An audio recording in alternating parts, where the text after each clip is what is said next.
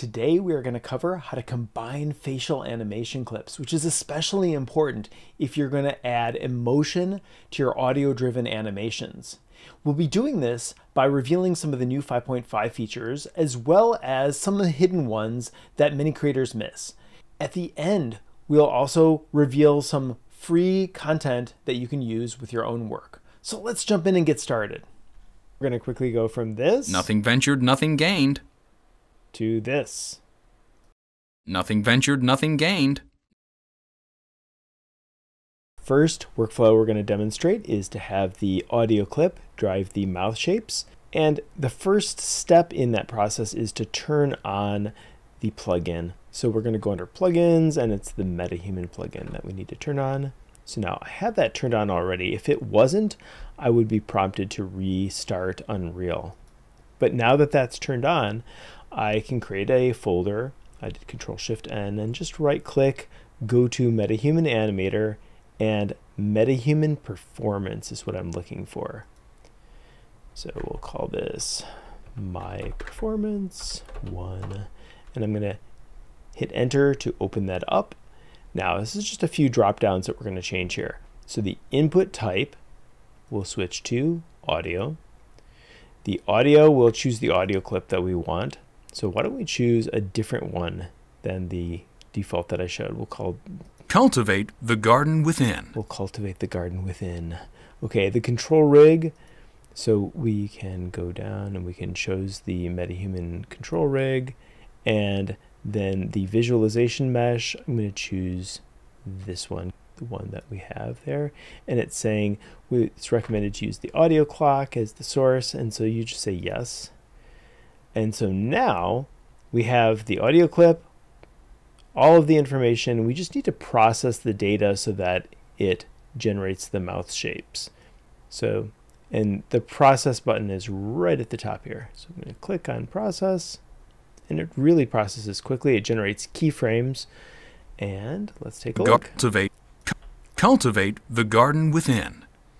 You're not seeing anything until you export the animation or the level sequence. So you do both, really, or that's what I do. Export animation. We'll go to, and we'll just drop right into that folder. We can just leave it at the default. Say great. And then we'll also export a level sequence. Okay. Awesome. Now let's take a look at what we've got. So I am going to open, so here's the anim sequence that we created that has the keyframes. Here's the level sequence. So I'll double click, open up the level sequence, and we've got the audio clip that comes in. So what do we need to do? We need to bring in the MetaHuman. So if you don't have the MetaHuman, you can drag one into the scene. So I'm going to select the MetaHuman. You can go under Add or Control A. So I'm going to hit Control A. That adds the MetaHuman to the scene. And now that that's in the scene, go down to Face, and we need to remove the control rig for the face. So I've done that, and I'm going to instead add that anim sequence. So you see there's an anim sequence there, and it's the AS My MetaHuman that we want to add as the face animation. So we'll go here, go up to animation, and it should be one of the top ones. So let's see, AS My MetaHuman Performance, there it is. And you can see it's already in place. So let's give it a shot here. Cultivate the garden within. Awesome. So there we go. Very simple. On to the next step. The next workflow that we're going to show is going to combine animation layers and the facial expressions that we want to get on this character. So the first thing that I want to do is I want to add some animation layers. And to do that, we need to go into the Animation Modes tab. It's Shift 8, or just drop this down. And once we've got that up, we can go to the layers. And now what I'm going to do is I'm going to find and apply one of the hidden set of facial expressions that are in there for metahumans. And those are under poses. So I'm going to click on poses, And now those are deep in the MetaHumans folder. And so to do that, what I'm going to first do is add an existing folder to view. So what I do is I go to the MetaHumans folder, go down, it's under MetaHumans, Common, Common, and then Pose Library, and then click OK, and that will add it to this view. So you can see it's already there. So now I'm going to go under MetaHumans, Common, Common, and Pose Library, and you can see there's face and expressions and visemes. So under expressions, now there's a bunch of expressions, and one of the things that I want to recommend is for doing this process, you probably want to choose a facial expression that's more closed, especially if you're going to combine it with the mouth movements for the speech. I've spoken with some character animators, and of course, if you're going to work with somebody who's a great character animator, you can let them do their thing, and they can pause the dialogue and dial open large facial expressions. For this example, though, I'm going to choose a mostly closed facial expression, or maybe two. So we'll do amusement. We need to select the controls and set the keys and paste the pose. Now, nothing's going to happen because we don't have that facial rig yet on the character, so we're going to have to add that back. So we'll select the face, go to control rig, and we'll just add the facial control rig back to the character.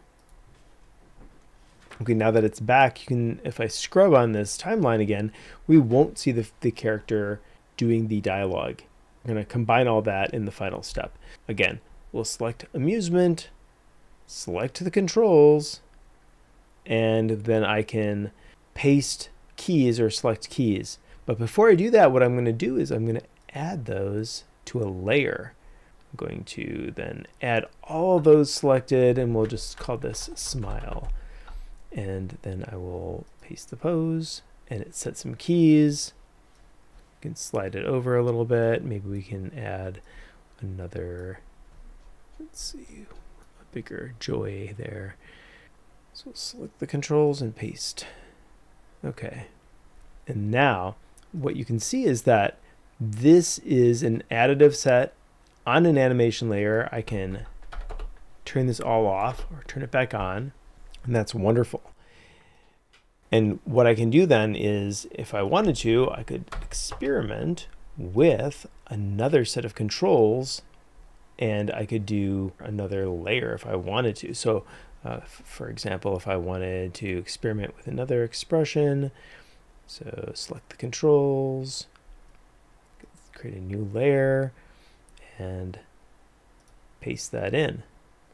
So now you can see that I've got animation layer 2, right click and rename the layer dejection. Okay, let's move on to the final stage, which is combining multiple animations. Now we have the animated face with the emotion, and then we also have the moving mouth from the audio clip. So I'm going to close this rig pose, and we also have a choice here of anim layers. We actually can blend these two right now. This is sort of a smile. He's smiling but dejected at the same time. Maybe he's trying to put on a good face. I'm just going to leave him so he's smiling. And what do we need to do to be able to use this as an animation clip? The way we can do that is go up to the top, where we go and we choose the face. Now we right click, and here's where you have a choice. You can choose to bake the animation sequence, and that will generate keyframes for every frame with those facial expressions. But what I like to do is instead to create a linked animation sequence. You choose that, and it says, where do you want to save the linked animation sequence? Put that into my content, and we'll put that here. And I'm going to export that, and that generates an animation clip. So we should be able to see that here. Awesome. So now what do? Now we can actually get rid of the animation control rig again. Yep, he looks a little surprised, but it's actually, he's back to, he's got the animation clip. And what we can do then is now we can add the second animation clip of the character smiling. So under face, Go under here, we can go animation and type in face. So now we've got the face smile sequence. If we turned off the other animation, we could just see the smile. And here's where we can blend the two. We could even add a third one. Awesome, I love it. All right, before we sign off, I want to pass on a few additional pro tips here. The first is that once you delete that control rig, the facial control rig, all the keyframes under smile and dejection are gone. So if you want to save that content, what I recommend is going into the level sequence and duplicating and renaming the level sequence before you delete the control rigs. So that will help preserve those facial keyframes. Now, the next thing that I want to point out is some of the content that I got from interviewing and speaking with two friends who are pro animators.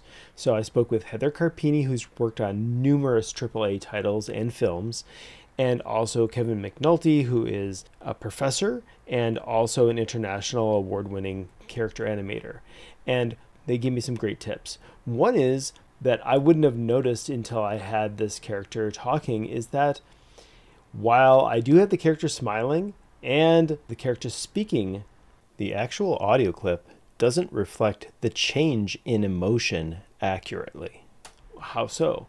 Well, if you've ever heard somebody talking into the phone and you start to hear them talking, you can kind of tell that I'm smiling right now, right? I'm smiling and I'm talking. Kevin mentioned also the mouth shape would get wider and larger if the character is yelling, and also the face shape changes, especially if the character has got an accent. So these are all worth noting in terms of having the facial animation and also the emotional elements. They all work together to create the correct kind of animation. So what I recommend is, if possible, work with somebody who's amazing at animation. Those are the final tips. I will also share links in for how to get the blinked animation that I showed at the beginning here added to the character. I showed that in just a recent previous video on blinks and character animation. Let me know if you bump into any questions. I'd love to hear your thoughts on your own process and if any of you are using a baked workflow versus the linked animation workflow. But if you like the video, give it a like and make sure you subscribe for more weekly Unreal content.